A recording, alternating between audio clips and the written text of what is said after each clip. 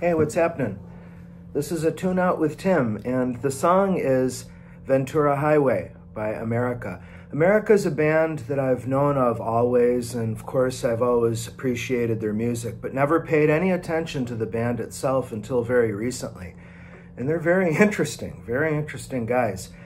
And the song Ventura Highway is one of those songs like The Boys Are Back in Town by Thin Lizzy that I always admired the guitar parts, but assumed they were far beyond me. Dewey Bunnell's the name of the guy, the singer, who wrote the song.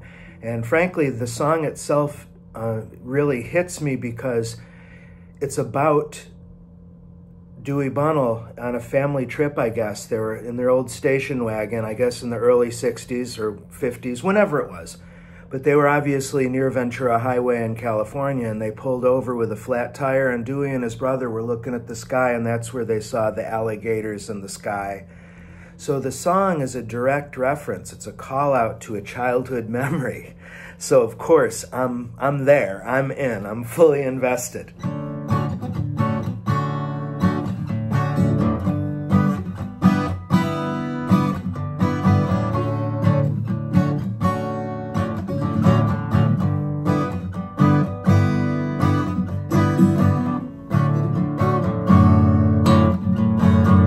Just those two chords. Basically, there's like maybe there's four chords in the song.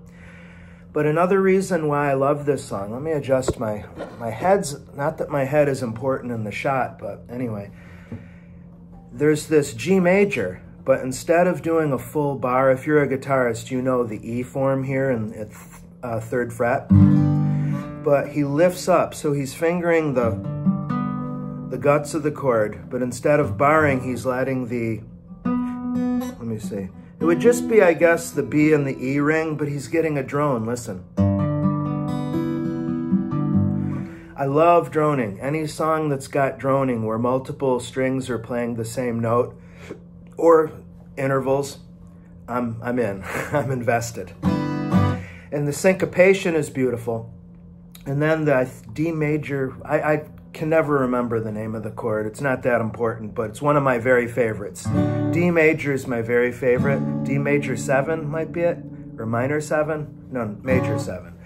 But that's the other chord, but there, the bass is ambiguous, and the bassist is actually down here going G, D, G, F sharp, which makes sense with the G. D, right? But the bass is going. Now the F sharp is in the chord, it's in the key, but there's an ambiguity, and especially what I like about this D, I can't remember what it's called, doesn't matter. All these strings fit in, so I could go, or I could let the E go, or I could use A, or I could use D, or I could use everything. Gorgeous, gorgeous.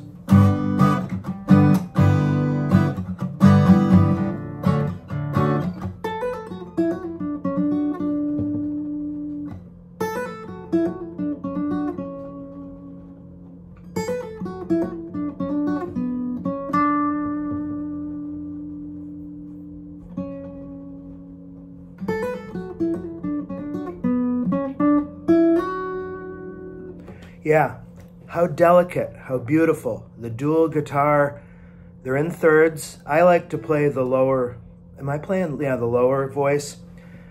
So beautiful, just simple major key trilling, you know.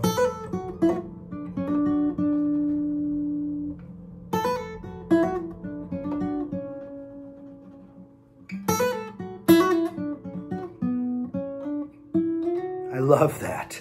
And it's almost pseudo-random when you listen to when they add the little ornaments in the song. I mean, I know it's planned out, but it doesn't seem to have a decided rhyme or rhythm, whether they're just not going to play it at all. You know, they'll just do that. Or if they'll go and stay there, or if they'll go. It's so cool and playful. The other part, it's a really disturbing chord.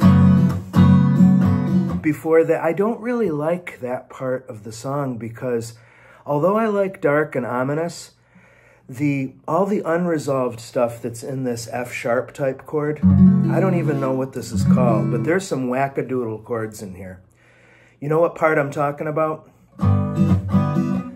Does that most of the time, but then it goes, whoa, whoa, whoa, whoa, whoa, whoa, whoa. And the free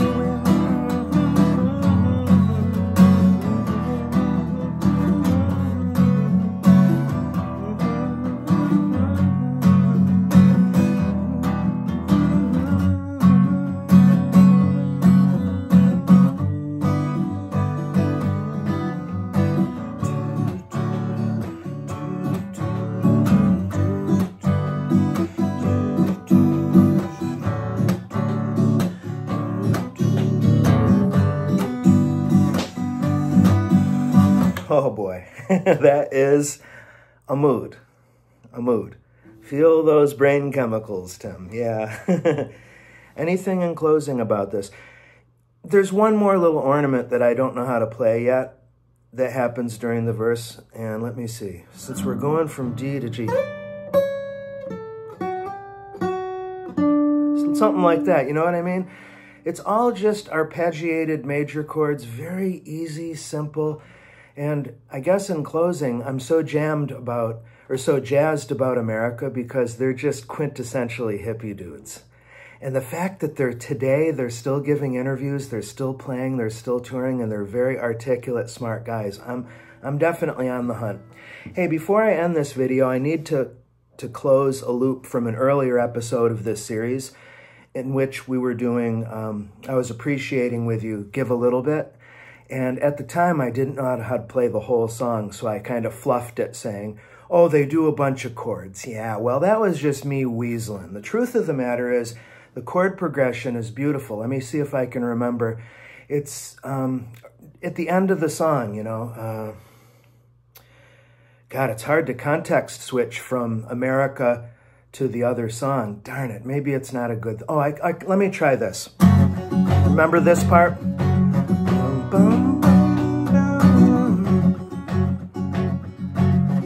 Bum, bum. Here's the part.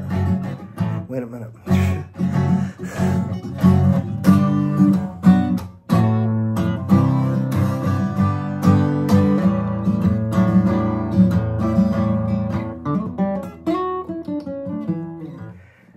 It's not working out. I'll do a separate lesson. Thanks. Thanks a lot. See ya.